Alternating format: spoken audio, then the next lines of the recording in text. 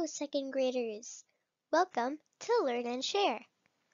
We're doing number sentence practice using model drawing. Problem 9. After giving 6 chocolates to Pam and 9 chocolates to Min, Bill had 11 chocolates left. How many chocolates did Bill have in the beginning? Explain your answer using model drawing and number sentence strategy. Do you want to try it yourself? Feel free to pause the video and try it yourself. Do you want to see how I solved it? I solved it in a step-by-step way. Let's see it. So let's review how model drawing is. So we'll do a quick recap. So we use rectangles to represent the given quantities, the quantities missing, and the more quantities needed. We can represent the quantities missing with a question mark. This can be used for addition, subtraction, multiplication, and even division. So let's start.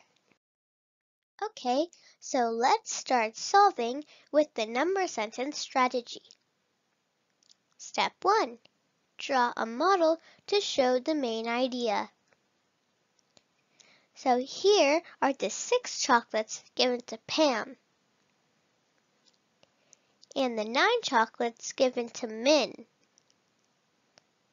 And now here are the 11 that are left with Bill. And all of these chocolates together make Bill's chocolates. How many chocolates did Bill have in the beginning? And this is right over here in the question mark. Step 2. Decide which operation fits the main idea. So, which operation should we use?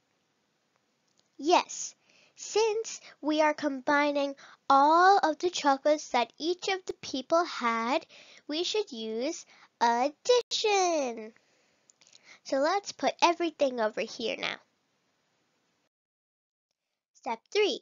Solve the number sentence. Now 6 comes from here, plus 9, which comes from here, plus 11, which comes from here, equals to 26. And we can put that in place of our question mark.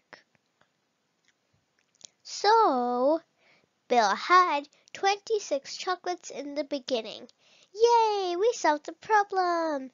Coming up is the fun part, and that is make your own word problem. Here's a tip.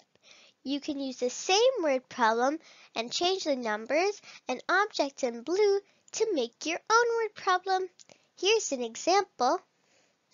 After giving 5 apples to Tom and 3 apples to Ron, Dave had 4 apples left.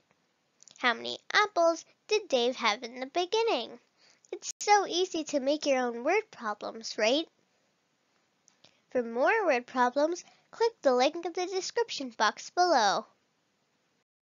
Hope you liked my video. Thanks for watching. Please like, share, and subscribe to my channel. See you. Bye.